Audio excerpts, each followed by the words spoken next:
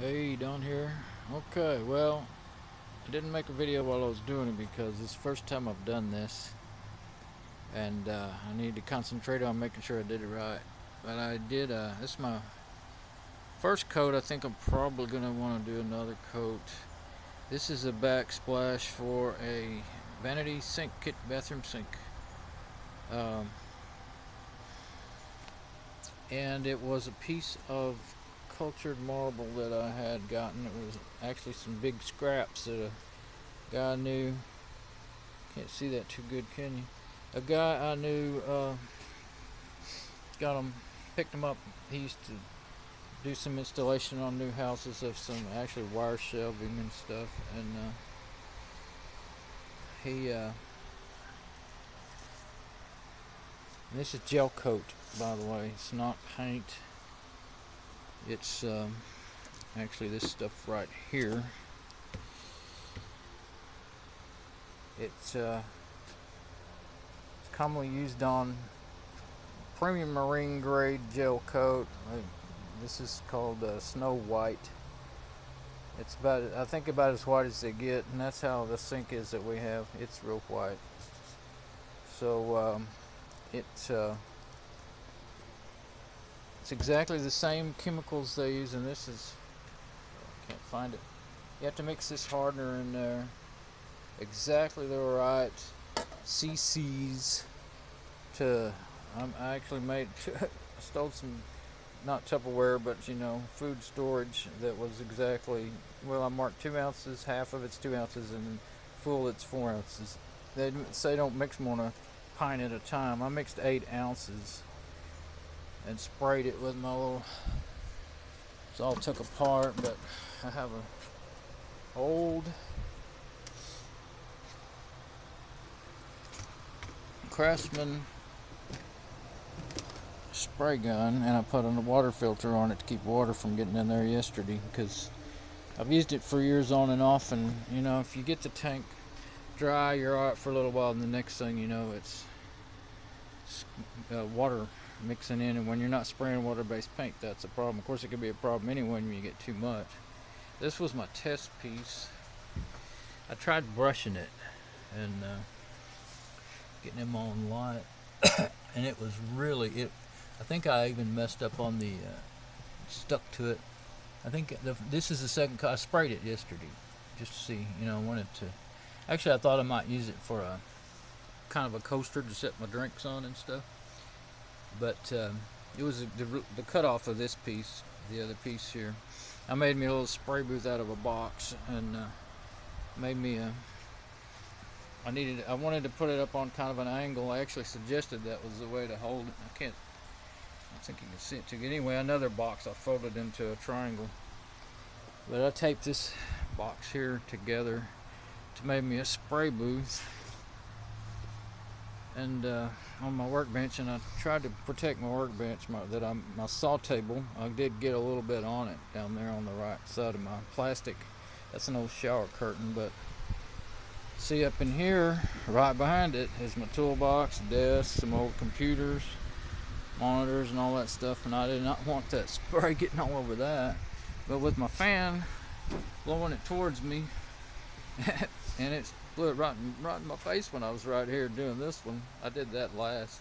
I started out testing on it, and then I saw how the spray pattern was looking, and then I thought, okay, I don't want to waste any more of my small amount of gel coat that I mixed up.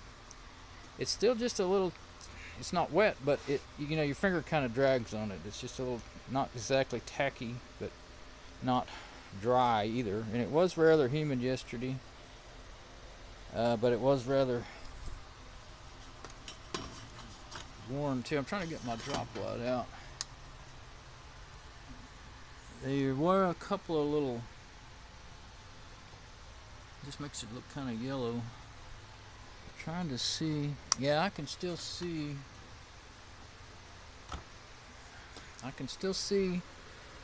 I filled it in. I didn't know what else to use. I wasn't going to go spend no more money. This gel coat cost $27 and some change, about $28. And then I had to, after I brushed it, I realized, well, you can't see that can't see the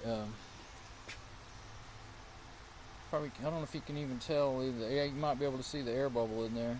That's just clear, so when you put it in a syringe, you can't even see if it's in there or not. And I can't even see it unless it gets. I didn't get a very good dollop when I dropped it in to mix it. So that's the thinner. You have to use styrene thinner. They say don't use. You clean with acetone. And they say don't use acetone. Used to, I had to do a bunch of reading, a bunch of video watching because I've never done this before. I sprayed paint, but not gel coat. And anyway, I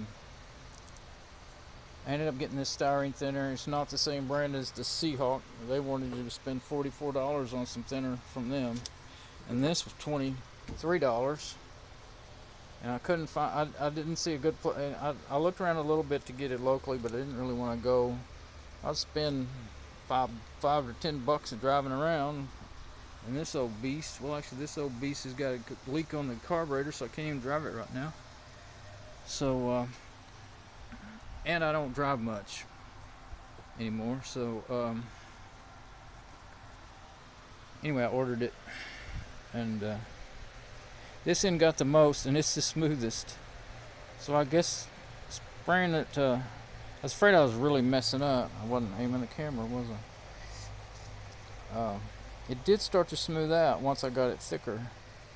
And there's something right there that hit it after I was done spraying. When I was over here spraying this one, I don't think that caused it, but I think something in the air really light, a piece of grass or something is what it looked like. And I thought, I started to try to get it out because you know you can do that but with regular paint, and then hit it again with the spray, cover up where you messed it up. But a couple things, it was a little breezy, which was good to keep me from breathing it. I tried wearing a painter's paper respirator, but I couldn't breathe in that thing. And since I had plenty of outside, I'm really outside, you see, standing right here, so I had all kinds of ventilation. I definitely wouldn't spray that in a closed up building. There's some strong stuff with some bad chemicals. And but it does dry pretty fast. I was spraying Varathane on my vanity cabinets. Well, no, I didn't spray it this year. I did just brushing it. When I was brushing it, that stuff was, it'd take me about 20-30 minutes to brush it outside, and man, it started getting to me outside. So, and it took a lot longer to dry, so it would smell up the garage, and sometimes it would kind of come into the house, even with the back door open and the fan going. So, but you got to, you know, the thing is you got to balance between keeping stuff, you know, I mean, I got enough stuff on it as it is, ventilation and keeping junk out of it too. But it has sort of a texture to it.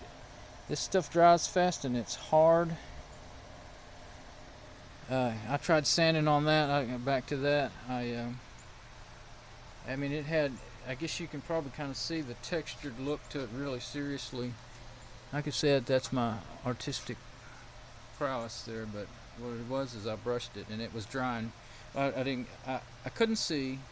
I thought, well, I don't think I got anything but air in my little syringe. I was using a little syringe, you know, for like allergy shots. I used to take them years and years ago when I had some syringes left. Anyway, couldn't see it, and I thought, oh, I didn't get any in there. So I did it again, and then it started. It was really drying fast, and it was really hot that day, hotter than yesterday. This was a couple of weeks ago. And I thought, man, I messed up. It's going to just be rubber when it dries. And it took forever to dry, but it did begin to seem to get hard to the fingernail. And then I tried sanding some of it out yesterday. I spent half the day sanding on that thing and messing around with it. I started with 400, and all it did was just kind of make black on it. And didn't really take anything down. And then still didn't want to get a rough grit on it, so I thought, well, I'm going to wipe it with acetone. Well, that stuck. I was using a paper towel. It's the paper towel embedded itself in there. And so then I grabbed a sock, and I still couldn't wipe the paper towel out, and it started just dissolving in that stuff, which was surprising because I thought it was, you know, more dry than that, and I didn't think it would do that. So then I quit, let it dry. Then I hit it with some 220 sandpaper and kind of knocked some of that blackness off of it, which it wouldn't matter if I was going to recoat it, but I didn't want any, debris from the sandpaper left in there. And so I didn't, I used up the last of what was in the pot on that, and it's actually covered remarkably well. It was thick from brushing it. I had it really thick, but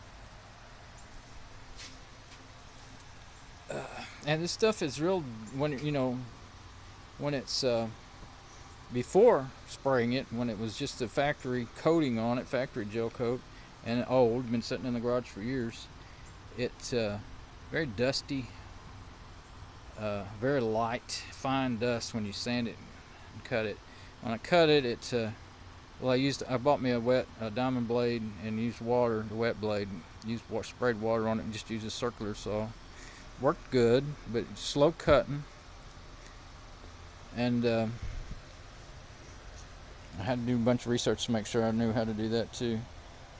And I had sanded. I had another piece in my room that I set under my TV because I had the TV on the dresser, and the TV was too big to stay on there, and I put it under there. And I cut the end. Well, I didn't cut it. I just sanded and buffed it, and it made it shiny. But this is going to be in the bathroom, and and this stuff is really porous, so I wanted it to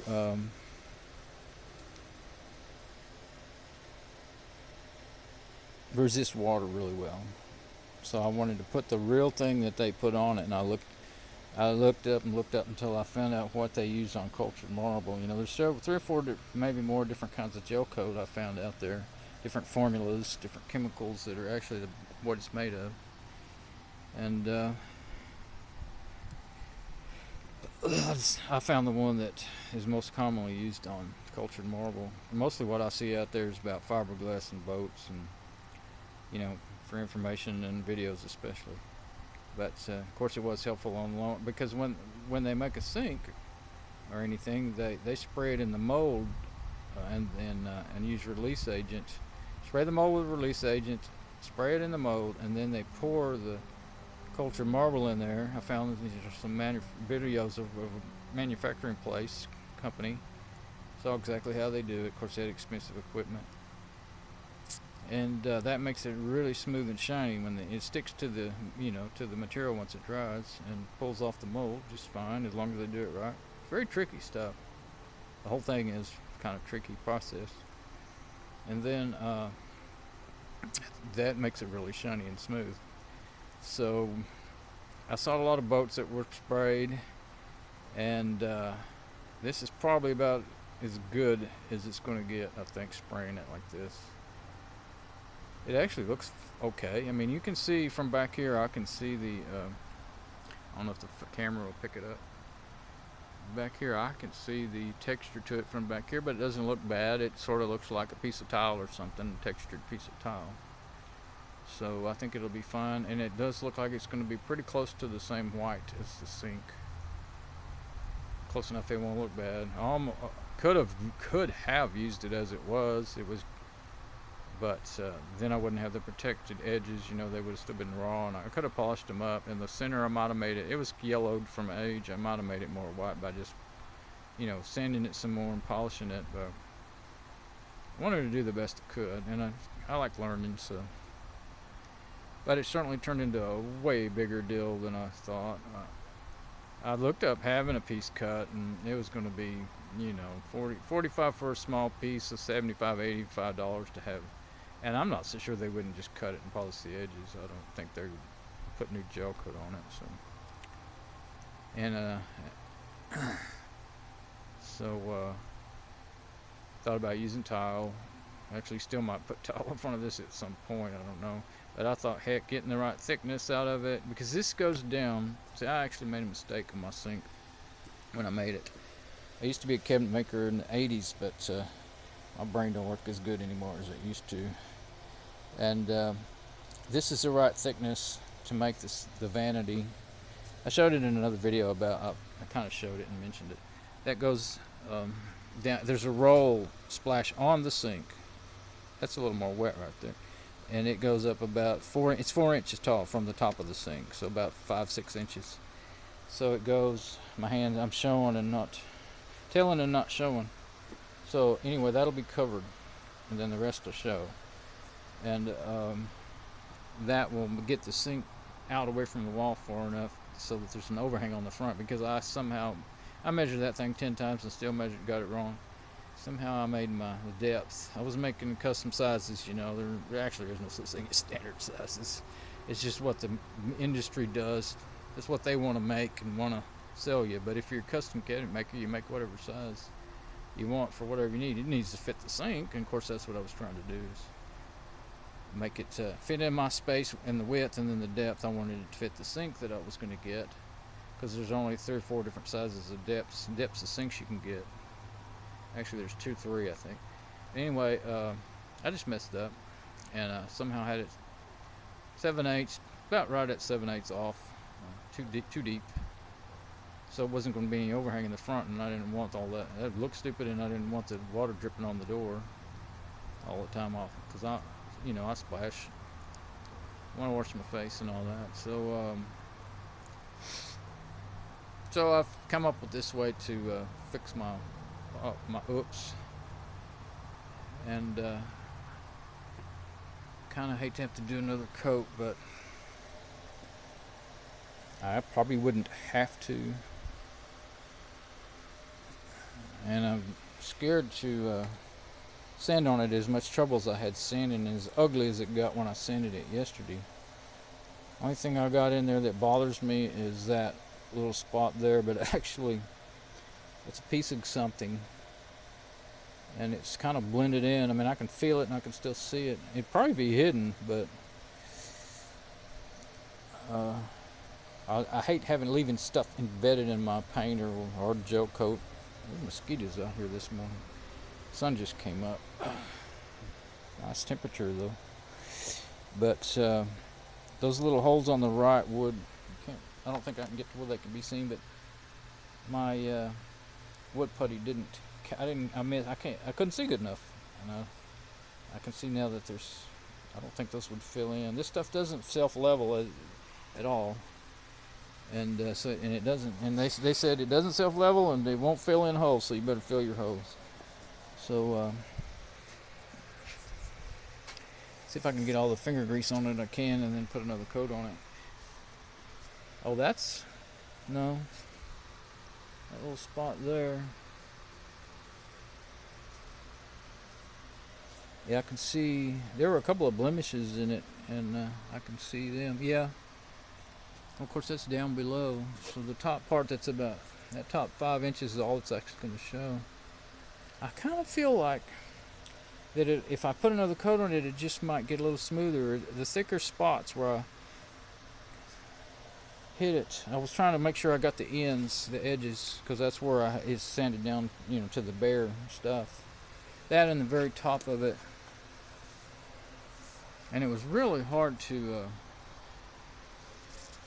get anything. I gotta see if I can turn that thing forward, because what I was having to do is lean it back so that it would pick up some, because I only mixed 8 ounces, and then spray until it ran out, and then lean it back and get it to pick up, and then spray. I didn't want to take it apart and try to turn that while that stuff was in there, because you've only got 5 to 10 minutes and it's dry. But I had cleaned this up and got it all in good shape last year, and I kind of think I'm pretty sure that threads in, and I probably just thought that's where it ought to be. But actually, when you're spraying, most of the time you're going to be leaning like that a little bit. You might be straight. I mean, if you're spraying a wall or something, you can be straight.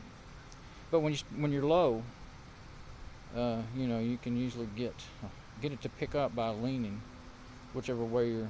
And I don't know why that tube's made slanted. Maybe that's good. Maybe it gets it down in the bottom of it more. But yeah, if it would have been pointing forward, then I would have been a lot better off. Then I could spray it like yeah. like it was. At first I was planning on laying them flat on the back, flat down. That's how. And then I got thinking, that thing won't spray at all unless this bucket was completely full. So, yeah, here's the little. It's plastic, believe it or not, from back in the 70s or 80s. I'm not sure exactly how old this was. And boy, you better clean it quick with acetone. It'll ruin your stuff. It's